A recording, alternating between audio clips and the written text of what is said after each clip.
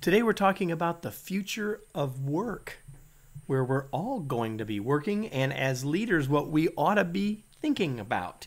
Welcome to the Remarkable Leadership Podcast.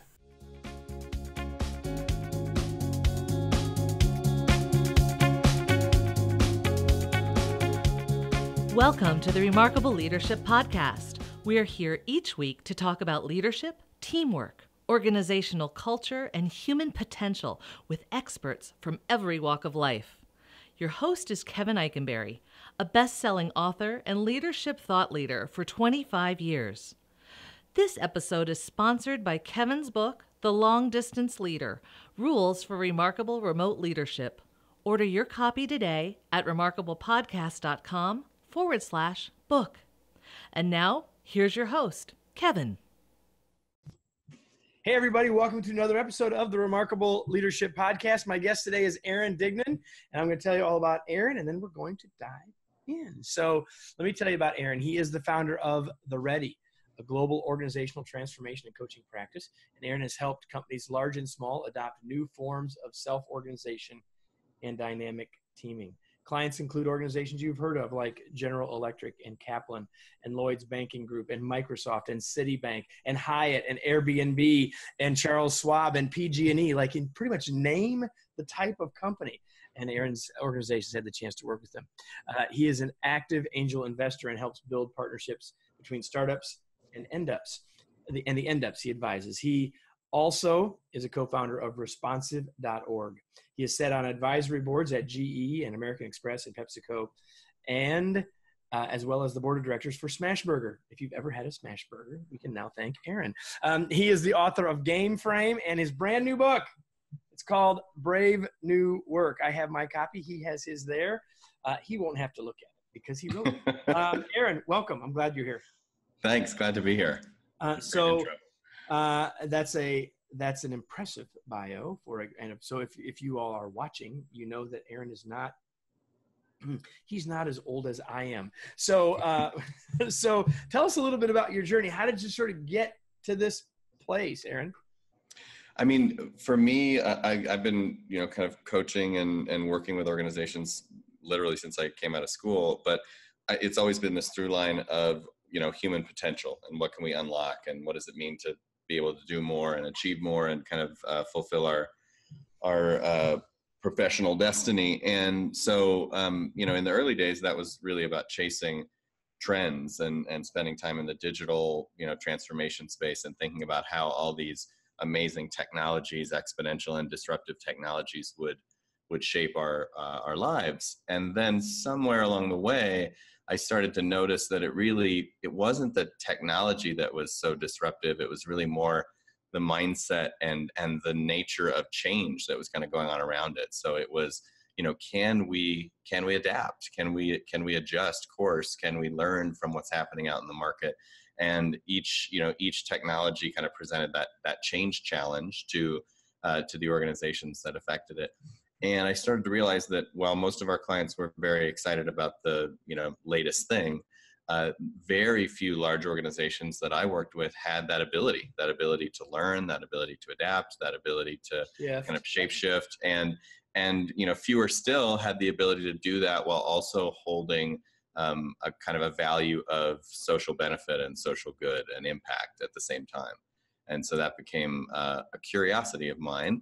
And at the same time, I was sort of frustrated with my own management style. So I had, I'd grown a firm up to a significant size and was having a lot of fun, but was feeling like I was too critical to the success of the company. I was too detail oriented. I was micromanaging. I was kind of burning myself out.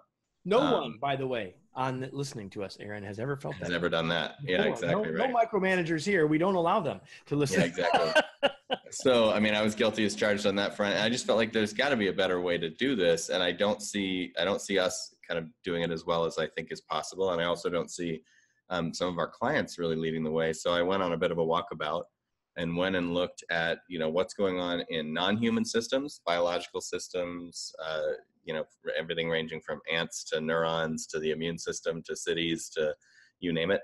And then also looking at at organizations that were kind of unrecognized at the fringe, or that get, significantly less coverage than they deserve all around the world, literally in almost every, in almost every continent. I found examples of organizations that had really flipped bureaucracy over and said, we're going to do this in a more human way. We're going to do this in a more agile way. And had found remarkable ways to do that at scale. And so I kind of came back from that exploration, and a lot of my fellow colleagues were sort of on the same ride. And we looked at each other and sort of decided that we wanted to share that. And so, the company, The Ready Now, is actually really focused on changing how the world works, taking the factory floor model from 100 years ago that really defines the way most people work today still, and turning it on its head and say, let's do away with the needless bureaucracy. Let's focus in on how to build firms that learn, and firms that make us feel meaning and make us feel human. And we can have all those things. We can have our cake and eat it too, as long as we're willing to engage in the work that it takes to do that. And thus the title of the book. It's not easy new work, it's brave new work. And so that's kind of how I got here.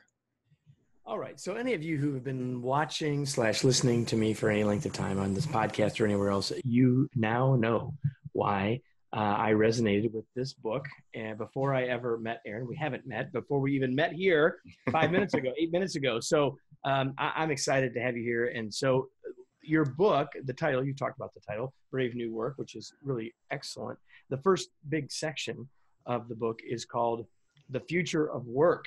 So you've sort of hinted at that, but what else would you say, Aaron, about what is the future of work from your perspective? Yeah, well, I think in many ways I titled it that because there's a tension for what it's going to be. And that section of the book explores the history of how we got to the operating system that we use now, the kind of Tayloristic scientific management, thinkers and doers, boxes and lines way of working, and sort of where we're headed. And I think we have a choice. We're faced with a choice right now as a culture. We have a lot of intractable problems. We have a lot of complex systems around us in the economy and business and the environment and politics, obviously. And we can choose. Are we going to kind of double down on that model, that command and control model, and try to put it back together through force, which you see certain actors in the world stage trying that approach? Or are we going to accept that complexity needs to be met with a different approach? And that unlocks a future of work that looks a lot different. It's more decentralized. It's more interconnected. It's more relational. It's more adaptive. It's more human. And it's probably made up of a different kind of a marketplace that's not quite so grow at all costs, kill everyone but yourself, focused on the individual performance and the individual outcome. It'll be a little bit more communal, I think, and a little bit more socially positive. So I think those are the futures, right? We can have a future where there's a few Jeff Bezoses and a lot of AI and a lot of robots and a lot of people out of work, and the stock market is traded every 15 seconds and we're all still looking for the short-term win. Or we can have a future of work that is a return to some of our basic human values. And I think, as things start to break is the moment when you have to choose how you're going to show up to the challenge. And I think we all sense that there's some instability in the way we do business and the way our economy works and the way our government works. And now we have to choose. And so the future of work is a question mark. And so everybody, you may be thinking, well, that was sort of a very big picture answer. Well, I asked a big picture question, what I asked for. But I really want to take the rest of our time, because some of us are saying, well, listen, I'm not thinking about the government, and I'm not thinking, I'm not running for president or whatever, and I'm not running the UN and, whatever. But I think all those, I wanted you to sort of unpack some of that because it's in the book. But the big chunk, well, there are two other big chunks of the book. We'll talk about them both, but I think the super interesting part, the most interesting part of the book to me, was the second section when you use the phrase already, operating system. You write about something called the operating system, and I'd like to start with why is that the metaphor that you selected? It's a tough one because you try to figure out a way to make this idea accessible. And the one thing that's nice about operating system is people have a very basic sense that it means something foundational. something that's sort of underneath, that's running all the time, on which we have to build everything else. And so even though some people might misinterpret it as a very highly technical metaphor, I just mean literally what the words say: an operating system, a set of principles and practices that define how we get our work done. And if you look at any problem space, any challenge, any endeavor, there's always an underlying OS in terms of the way it works, whether that's DNA in the human body, or whether that's, I mean, one of the examples I love using that's in the book is comparing two kinds of intersection. You got two roads crossing. How do you do it? This is a conversation my wife and I had every time we go around one. And I actually read her the statistics that you talked about in the book for us, and we had this ongoing conversation about it. So funny. Yeah. So for those that haven't heard it or seen it, essentially the problem space is two roads crossing, and one OS, which is the signal controlled intersection, believes and assumes that people are kind of generally untrustworthy and unfocused and need to be sort of told what to do. And so you got red lights. The unfocused one is bad. I mean, I'm not sure that's a bad assumption, but it might be true. Well, that's, I mean, I'm glad you bring that up, because one of the things that's interesting about operating systems is, is it the fish or the aquarium? When you look at behavior, is it the nature of the thing that we're unfocused, or are we unfocused because our OS has made us unfocused? And so I think that we often have big debates in my world about what is the nature of someone versus how are they expressing themselves in a particular context. So anyway, you got the lighted intersection. It sort of assumes that people need to be controlled and move through it, at the right way, at the right time. And as a result, there's a huge apparatus behind the intersection. There's a control center, and there's electrical grid, and there's, a lot of time and investment that goes into building that structure. And then there's another operating system, another point of view about the problem, which is the roundabout, which says, let's actually trust people and just have a couple basic rules or guidelines that hold us in place. So go in the direction of traffic and give the right of way to the people in the circle. And we'll just let people use their judgment to use the circle effectively. And what is remarkable about this metaphor is that, there are 1,000 times more signal controlled intersections in the United States than there are roundabouts. And yet, when you look at roundabout data from, United States, not from Europe or somewhere where people are more comfortable with it, but, from our own states, it's safer. It's much safer on fatality collisions. It's higher throughput. It's cheaper to build and maintain. And of course, everyone knows that the roundabout works better when the power goes out. So it's more kind of resilient. And so, so you look at the data, and the data says, well, this is much better in terms of performance, but this is more popular. And even when you talk to people and say, well, what makes you feel safe? Oh, I don't feel safe in a roundabout. It feels like chaos to me. People don't know what they're doing. But in actuality, you are safer. And even when people don't know what they're doing, you're safer. And so I like that analogy, because when we start to go then look at the world of work and we say, what OS are we using to approach our budgets or our plans or our compensation or our performance reviews or our structure? It's not uncommon that the same phenomenon is happening, where we have a control-oriented OS applying itself to one of those problem spaces, when in fact, the better alternative is out there. It just doesn't feel comfortable. And so that's really what it's all about. And it might not feel more comfortable for a variety of reasons, including totally. I mean, like don't ask my mom about the roundabouts, because she's got bad stories, right? Right. Because there's all sorts of factors, and I do love that analogy as well, and I'm glad that you brought it up. But you just started to rattle off some examples, which are some of in the book you talk about. Well, I'm going to call them pieces, examples of the operating system. Right. Metaphor. And you mentioned a couple, but you mentioned other more specific things. But so I have some specific things within the operating system stuff that you talk about that I want to dive into in a minute. But I'm just going to ask a more general question of, so what are a couple, again, the 12 in the book, what are a couple of them that you think are maybe especially important, or for whatever reason today you feel like you want to talk about? Yeah, no, for sure. Because I'm not controlling you here, Aaron. I'm giving you full decision. A nudge is not control, right? I mean, it's okay to. Well, I did say one of the 12. I guess I did control you in that regard. Right. I don't mind an enabling constraint. I just don't want a governing constraint. So yeah, I mean, what's interesting is the way we got to these 12 spaces, just to preface it very briefly, is we asked all these organizations that are known for their way of working being particularly adaptive and human and non-bureaucratic. What's different about you? And they gave us answers in the form of, well, we do this and we do that. We just pinned them to the wall, and eventually this pattern evolved. It was like, oh, well, there's these 12 spaces where again and again we're hearing, we do this differently, we do this differently, we do this differently.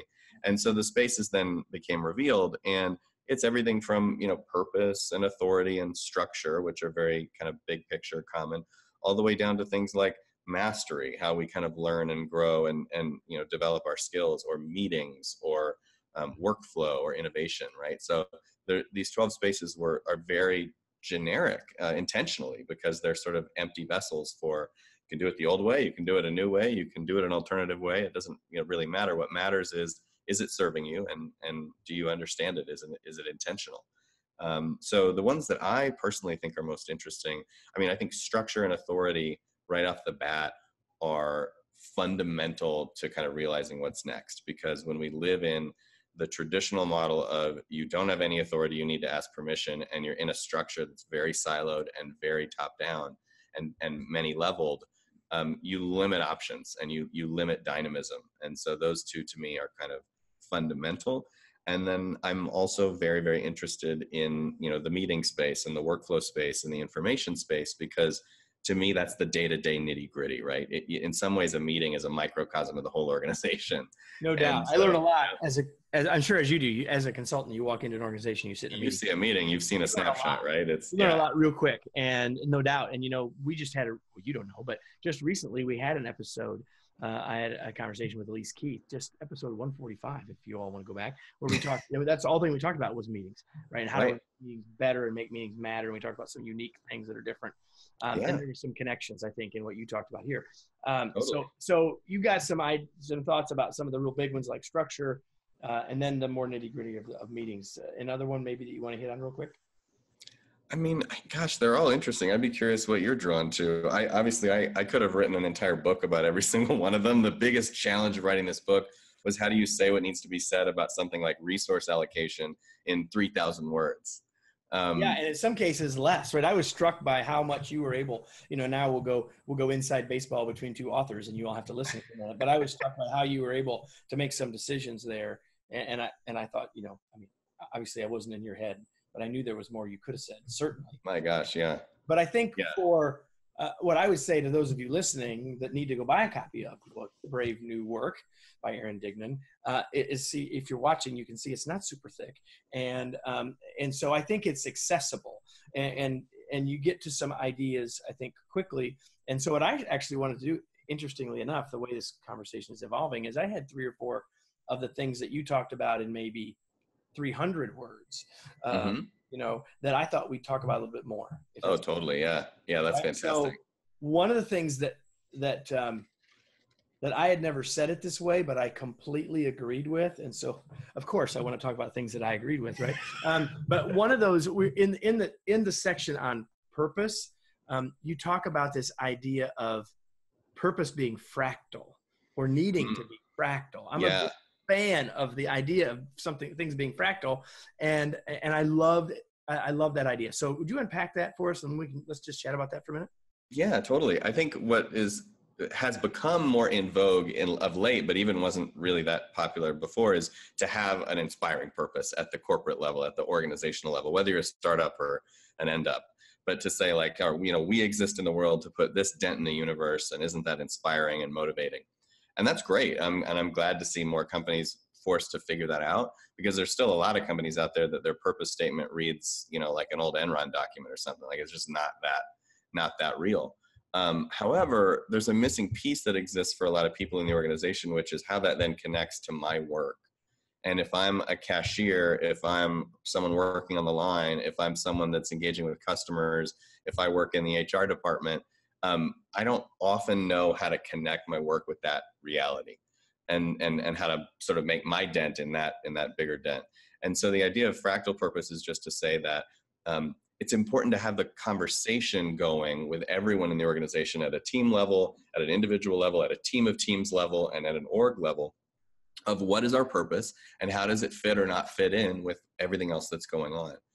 There's a difference to me between having the conversation and kind of a grassroots, bottom up, alignment there, and the instinct to top down sort of unpack the purpose and mandate it so that it's self-similar at every level. I think that's a misreading of Fractal. What I'm saying is, if people don't know how their personal purpose, their team purpose, their team of teams purpose fits in with the bigger picture, if they can't see how they're serving, then a lot of things go wrong. It's hard to understand why your work is meaningful.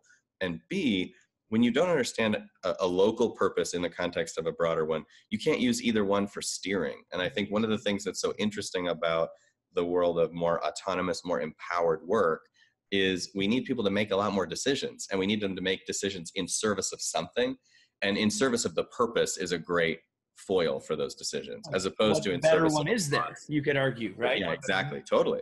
And so, I go back to a long time ago, 25 years ago, when I knew some folks that were involved as auditors, I think they called them, of people that had submitted Malcolm Baldrige National Quality Award applications, right? So these were folks that were consultants who were going into the organizations looking to help assess how good their application was, whether they would be a winner and all that sort of stuff. And one of the things that struck me about that was this thing that in companies that were deemed winners in that, doing lots of things in a highly quality way, one of the cool things was basically this idea of fractal purpose, that people anywhere in the organization that you went and they said, what is it that we're about? And can you connect what you do to that? And they could do it. And it wasn't because it came top down. It was about them. The word I like is discovering the alignment and connecting me to that. Right. And in my organization with 15 of us,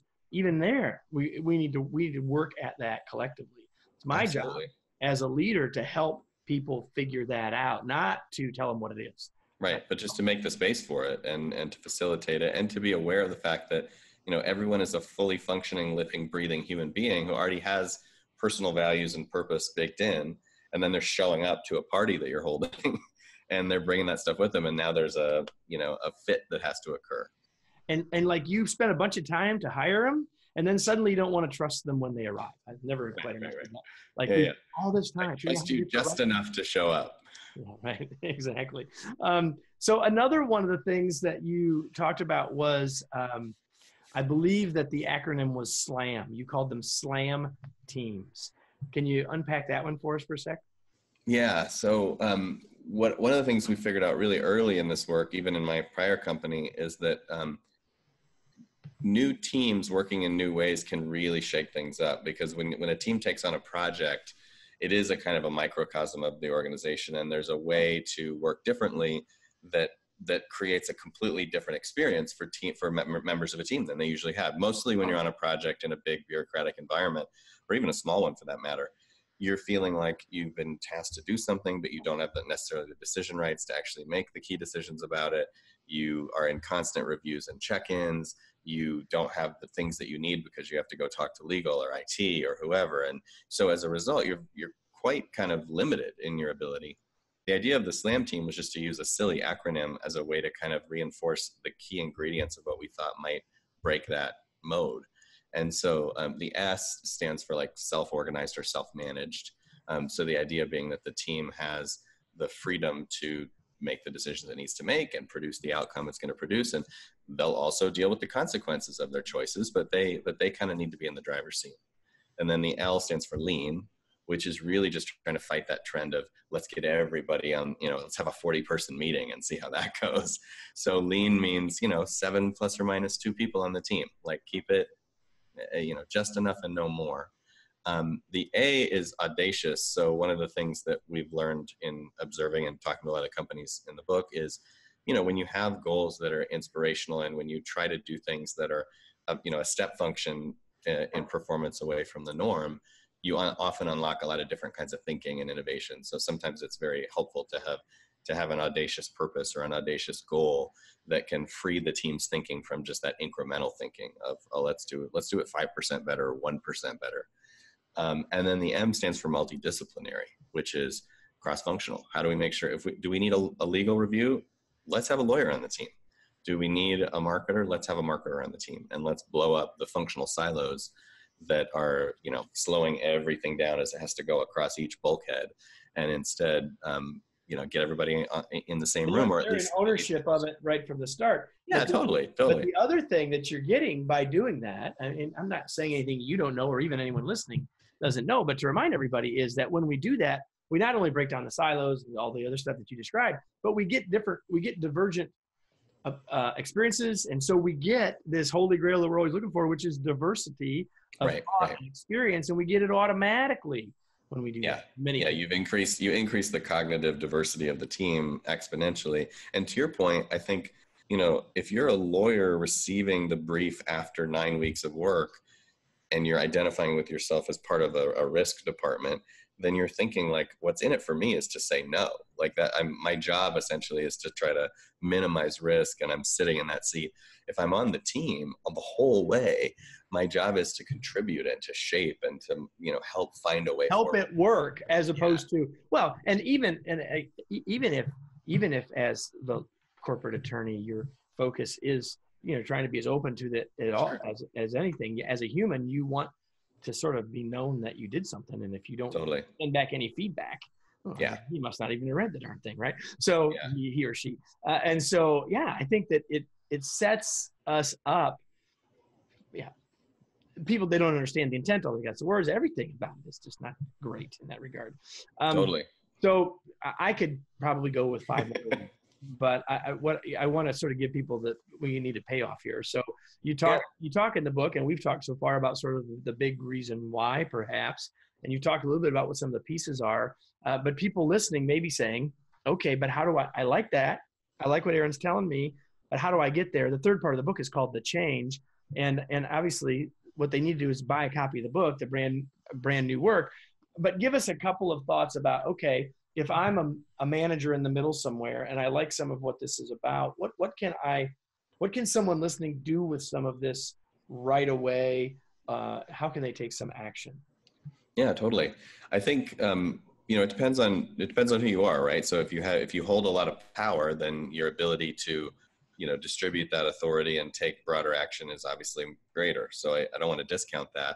And a lot of our clients do, in fact, start with, a CEO or a CHRO or a P&L leader or a functional head or what have you, or a founder, startup founder. However, we have a lot more influence over the way we work than we think we do. And a team at any level. Okay, stop right there. Everyone, if you say that again, Aaron, because that is so true. And so many people don't want to take that ownership. Would you just That's say right. that? Yeah. No, I think it's worth saying again. We have a lot more ownership over the way we work than we think we do.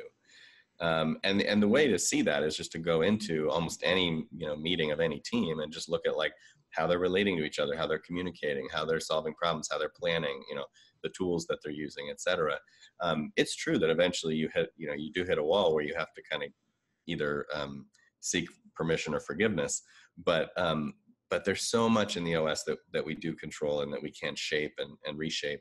So what I often invite teams to do is just start with that. Start with what you can control.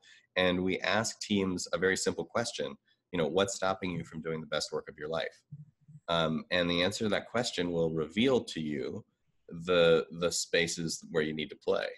And we have this very simple process that we call looping in the book, which basically just goes from, I have attention, I have something that's holding me back, or that I feel like we should be doing that we're not doing, or that we are doing, I think we should stop, or fill in the blank. And now what are the possibilities? What are the practices? What are the things we could try instead? So we're having, we're a meeting I don't like. Well, what if we canceled the meeting for 2 weeks? What would happen? Or what if we change the structure of the meeting? Or what if we changed who shows up? And then once you've identified the practices that you think are worth trying, then designing a small, controlled, safe to try experiment. And just saying, all right, let's try it. So like one of the very simple things that we teach teams early on is just to check in and out of meetings. And a check-in is just a chance to hear everyone's voice. Literally, it's just that. Of course, it's fun if the question's interesting. Of course, it's great if you get some insight out of it. But at the end of the day, it's really just about conversational turn-taking and getting present in the room. And so we'll say, hey, there's a little bit of a trust problem on this team, or we don't feel connected, or there's a sense of, people aren't present in engagement. Great. Could we try a check-in for, at the beginning of every meeting for the next 4 weeks? Would that be safe to try? Well, that's not going to do anything. but could we try it? Is it safe to try? Yeah, we can try it. Yeah, are we going to get in trouble? Is there going to be an issue? Well, no, Yeah. let's just try it. How do we know until we try it? Right, exactly. And all it takes is one person on the team seeing a possible future and saying, I think I have an idea of something we could try to unlock that future. That's enough to get the ball rolling, and everyone else can decide, all right, well, if this isn't going to cause an irreversible change, then let's jump in and see what happens. And through doing that looping process over and over again, the team slowly starts to take ownership over its own OS, its own way of working. And you see these incredible gains that occur because people start to ask bigger and bigger questions. So when I start with a project team, I start with a CEO for that matter, no one on the team is going to say, the thing that's holding me back from doing the best work of my life is the budgeting process and we need to blow it up. But that might be the 12th question, right? It might be the 12th idea that occurs is, wait a second, why do we do budgeting annually? It doesn't make a ton of sense in a world that changes this fast. Why do we do budgeting annually and make commitments that we don't know we're going to want to follow through anything about? Yeah. And so, but when you're ready to ask that question, you're then ready to design the experiment, right? That will help you unpack what's possible. And I know some people, interpret the word experiment differently. Some people think it means that we, don't have a good idea of what will work. And that's not what I mean. What I mean is things that have worked for so many of these other organizations that I feature in the book and for organizations that we all respect. The experiment is, can it work here? And what adjustments and customizations and modulations need to happen for us all to show up to that better way of doing, whatever it might be, meeting, allocating resources, developing people, building a team, you name it. Absolutely. So I've just got a couple more questions as we start to wrap up, and I'm going to really pretty much shift gears on you here. But one is, so you're a busy guy. You got a lot of stuff going on. You've just finished another book. Congratulations. And so what do you do for fun? What do I do for fun? I have recently gotten very, very interested in climbing. So I've been bouldering and climbing top rope at a variety of different places here in Colorado. And it's an easier place to climb there than, say, in central Indiana. Just correct, much easier. But what's been exciting about it for me is, given what I do and how I think, I'm kind of an always on kind of thinker. I'm always either taking in input or regurgitating it back out again. And climbing, there's no room for that. You're in it. It's a Zen state. It's a flow state. Your mouth is shut. Your ears are shut. You're just present in your own body. That seems to be really good for me. There you go. And so the only question I told you about ahead of time, what are you reading now, or what have you read recently? Let me show you, actually. I will, I'm going to do a visual aid as well. And while he's getting that, for those of you that only listen, you can watch. Well, yeah. So go ahead. You could watch. But I'll also obviously say the name of it. This is my buddy Douglas Rushkoff's new book, Team Human. And it is a whopper. He's always been a futurist and always kind of ahead of the curve. But this one is kind of the sum of really all of his ideas. And it, you think some of the stuff I was referencing in the beginning was big picture. Pick this thing up. It is, it's a hoot and a holler about remaking society. So that one's been inspiring me a little bit. And beyond that, I've been catching up on all the amazing newsletters and blogs that I read as well. There you go. All right. So, and probably the question you've most wanted me to ask you, which is, how can everybody learn more about you, get the book? Last chance to say anything about any that you want to say. Yeah, for sure. There's two places to go online. So you can go to bravenewwork.com and find out more about the book and order it and all that kind of stuff. And then The Ready also has a website at theready.com, which is helpful. And then if you want to talk to me, I'm at Aaron Dignan on Twitter. Yes, he is. And so everybody, now that you've been listening to us, now I have a question for you before we go. And what I always ask is, now what? So what are you going to do with all of this? It was interesting for sure. It's entertaining, I hope. But what we really want you to do is not just be intellectually interested, but to take some action. And so what ideas did you get that you might want to go try? Maybe it's asking that question of yourself. What's stopping me from doing the best work of my life? Maybe that's asking your team. Maybe it's challenging an assumption. Maybe it's trying something new with your team. What are you going to do now as a result of us spending a little bit of time together? Well, I want to thank you all for being here. And Aaron, I want to thank you so much for joining us. Yeah, likewise. It's been a pleasure. Real pleasure. And for all of you who are listening, if this is, whether this is your first or your 148th time that you've joined us, I'm so glad that you did. And I just want you to know that if you resonate with the kind of things we talk about here, you might want to take a look at one little site. It's remarkablepodcast.com/way, W-A-Y. And you can learn about a new thing that we're up to and join the list to learn more about that at remarkablepodcast.com/way. And with that, everybody, again, I'll thank you, Aaron, and I'll thank all of you for joining us. And thanks for joining us on the Remarkable Leadership Podcast.